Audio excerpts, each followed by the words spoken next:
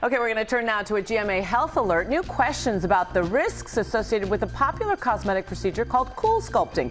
According to reporting in the New York Times, the chances of it causing a serious side effect may be higher than previously thought.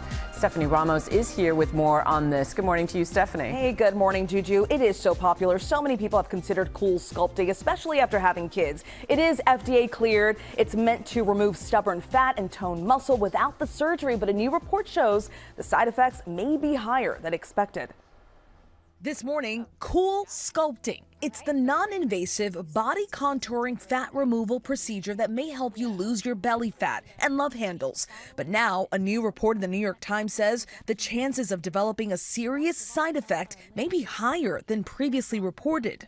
I spoke with over a dozen doctors who all said that they think the side effect is underreported by the company, and this is something they've either observed in their own practice or have noticed in research. CoolSculpting works by freezing fat cells in targeted areas, which causes some fat cells to die. But for some people, it can cause a serious adverse effect called paradoxical adipose hyperplasia, or PAH, where tissue enlarges in the treatment area, increasing the number of fat cells rather than decreasing them. I looked pregnant, like I was carrying triplets. Gina D'Addario tried CoolSculpting in 2017 on her midsection. She says it took years for doctors to figure out what exactly was wrong. They called me obese to get gastric bypass, and I'm begging, like, something's not right. I'm not obese. I've been physically fit my whole life. Gina's PAH was diagnosed by plastic surgeon Dr. Chris Funderburk, who says since 2019, his office has treated more than 400 women with the complication. Gina's case was one of the worst I've ever seen. It's been an exponential increase in patients presenting with this, really stemming back to Linda Evangelista's initial story. In 2021, supermodel Linda Evangelista went public with her claim that CoolSculpting left her brutally disfigured and subsequent surgeries left her unrecognizable, which she said disrupted her storied 30-year career. Evangelista suing Zeltic Aesthetics, the maker of CoolSculpting, now owned by Allergan, for $50 million. The case has since been settled. The New York Times asking why it took a celebrity to come forward for more people to be aware of this side effect, and reporting the risk may be higher than previously known.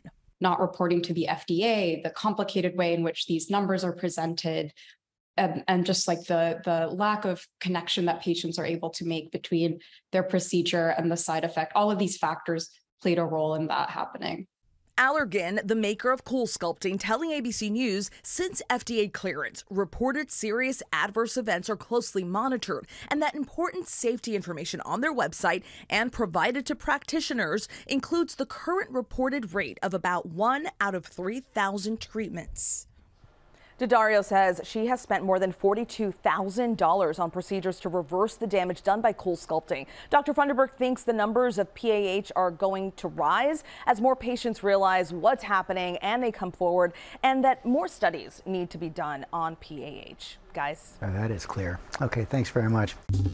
Well, hey there, GMA fans. Robin Roberts here. Thanks for checking out our YouTube channel. Lots of great stuff here. So go on, click the subscribe button right over here to get more of awesome videos and content from GMA every day, anytime.